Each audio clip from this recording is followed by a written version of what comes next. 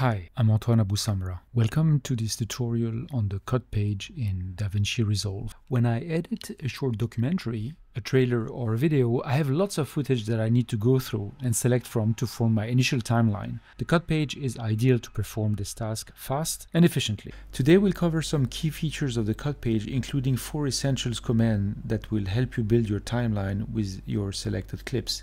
They are the Smart Insert, Append, Ripple Overwrite, and Place on Top. I'm using DaVinci Resolve Studio 19, the latest version released just a few days ago. If you haven't downloaded it yet, even the free version has fantastic features that allow you to follow along with everything we'll be doing today. I'll leave a link in the description below for you to get the latest version. The cut page is all about speed and efficiency. You can easily switch to it from the icon at the bottom of the screen located between the media page and the edit page, or you can use Shift 3 to access it. Once you're on the cut page, you'll notice the layout is very straightforward. I've already set up some folders with clips and created a timeline. In my first folder, I have some B-rolls, and in the second folder, I have some interview clips. The upper right side houses your viewer, and at the bottom you'll find the dual timeline. The upper timeline shows the entire clip, whether it's 20 seconds long or 3 hours long, while the lower timeline provides a zoomed in view, giving you more detail on where you are and what clips you're dealing with. And the timeline, they follow just each other between the upper and the lower timeline. A very useful feature in the cut page is the source tape. You can access it from this icon that is here, and if you click on it, it will display all the clips from your folders in a continuous sequence, which you can see under the viewer, allowing you to scrub through all your clips without switching folder. This is a very convenient tool, especially if you have a lot of different clips that you won't need to go through. It will speed up the process immensely. So now that we have some clips in the timeline, let's add another one.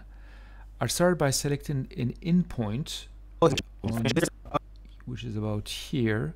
So I want to press I to mark the endpoint, and I will scrub a little bit forward.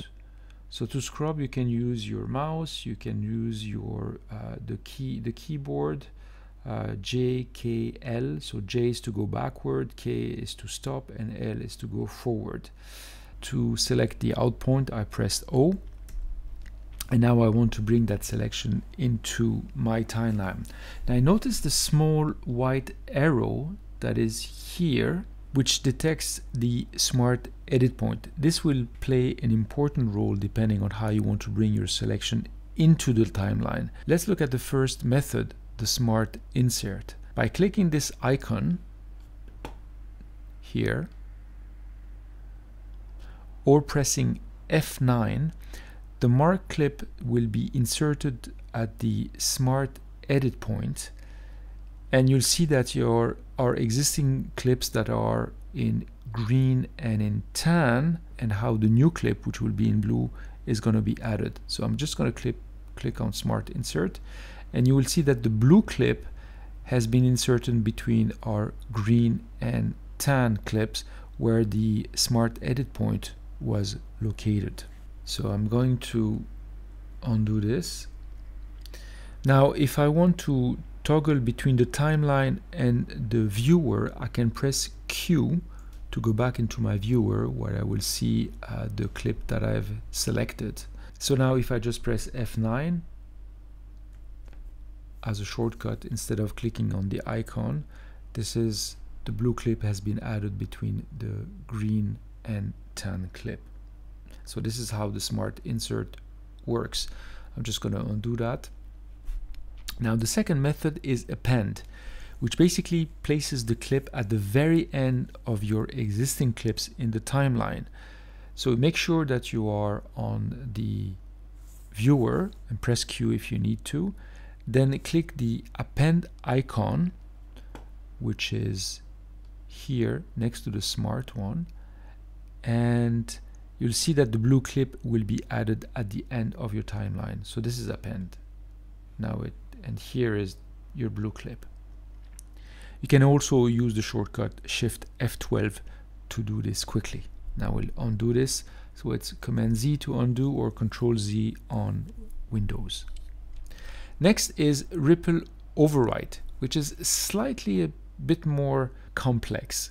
Let's put now the playhead so it's above the green clip, the small green clip. When using Ripple Overwrite, it will replace the clip underneath the playhead. So I need to go back into the viewer mode, which is by pressing Q, and I'm going to do the Ripple Overwrite, which is this icon here, which is after you have the Smart Insert, Append, and then Ripple Overwrite.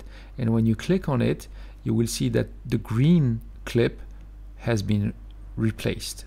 I'm just going to undo that. I'm going to place my playhead over the tan clip, and I'm going to press Shift F10. So make sure that you are in the viewer mode so that you can take the selected clip from the in and out. Press Shift F10. As you see, the blue clip has replaced the previous one, the tan clip, and depending on its length, it will adjust the surrounding clips to ensure that there are no gaps. Now we're just going to undo that.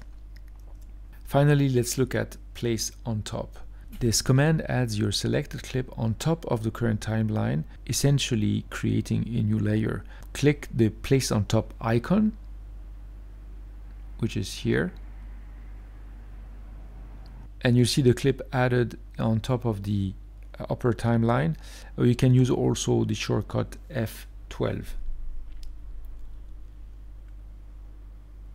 And it's going to be added from where the playhead is and for all the length of the selected clip. So that wraps up today's quick tutorial on the cut page. While there are many more features to explore, focusing on these commands will help you build your timeline efficiently.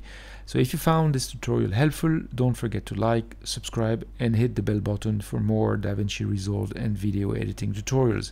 See you in the next video.